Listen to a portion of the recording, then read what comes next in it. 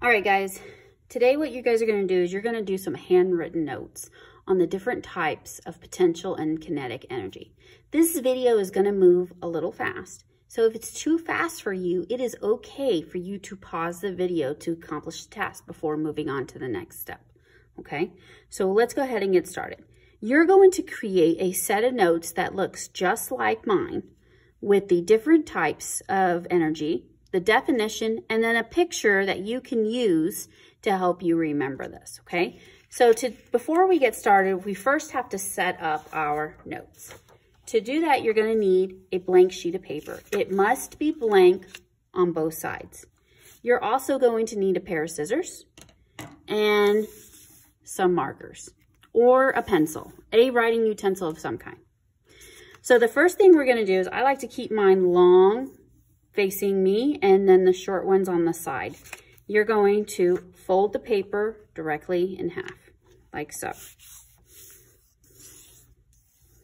Okay, and I like to kind of crease it just to kind of give it a nice clean cut. And then open it up. Once it's open, you're going to take each side and you're going to fold it to the center on each side. Okay, like so. So I should have a little column almost like a book. Okay.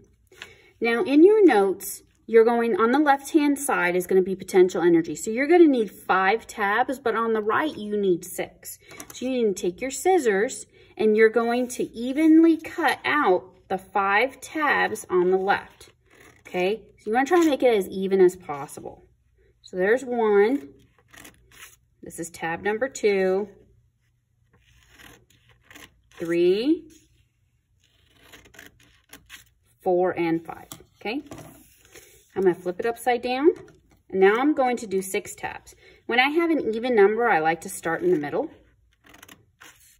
because then I know at least they'll be mostly even on each side. And I'm just gonna cut 3 tabs at the top, and 3 at the bottom.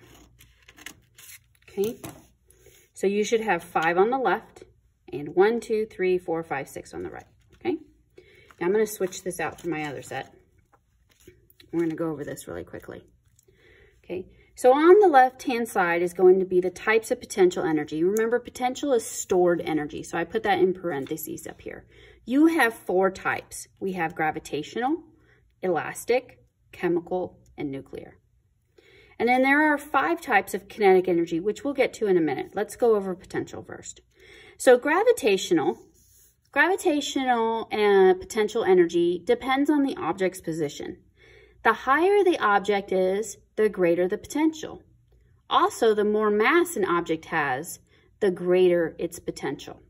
So if I had a vase and it was on a little coffee table, okay, and it falls over onto the floor, it probably will not break, okay? The likelihood, it's less likely to break, okay?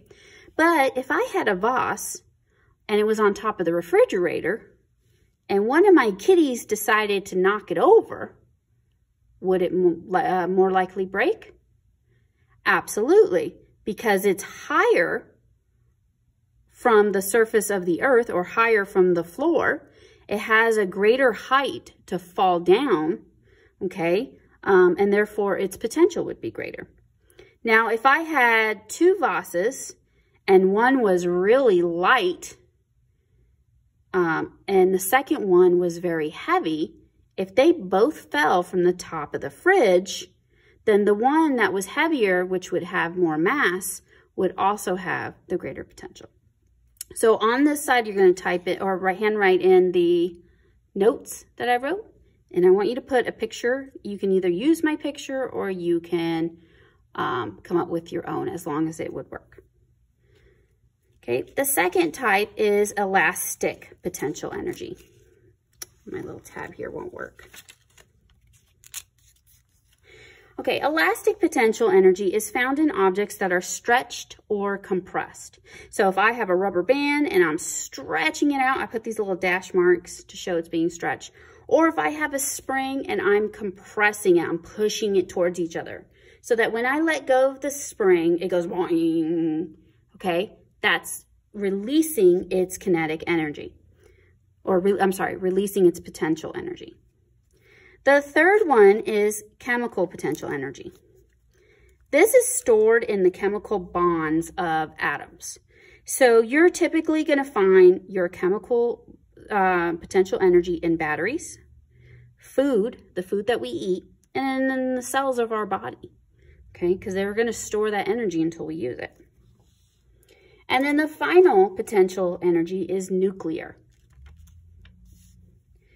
With nuclear, the atoms in the nucleus will break apart through fusion. So I want you to think about the sun, because the sun is breaking those hydrogen and all the other atoms that it has, it through the process of fusion. So it's breaking it down all the way to the nucleus, and it's spreading that energy out away from the sun. And so what does it do? It travels in waves until it gets to planet Earth. Well, when it hits planet Earth, it's providing that energy, that stored energy, to our trees, and therefore our animals will eat, you know, the trees or the plants, and we end up eating the plants or the animals that have ingested that energy. So it's all stored energy from one point to another. So those are the 4 different types of potential energy. Now we're going to talk quickly about the 5 types of kinetic energy. You might be familiar with this from elementary school. Remember, kinetic energy is moving. We have mechanical, electrical, light. Light is also references radiant, thermal, and sound. So if I look at the first letter of each one, I'll get M-E-L-T-S, which spells melts. Okay, so we always want to think about melts when we're talking about kinetic energy. So, mechanical energy, what is that? Mechanical energy is the movement of objects. It could be a person running. It could be somebody using a hammer. It could be the roller coaster and the gears pulling the cart up to the top of the hill before it releases it. Those are all different types of kinetic energy in the mechanical kinetic energy.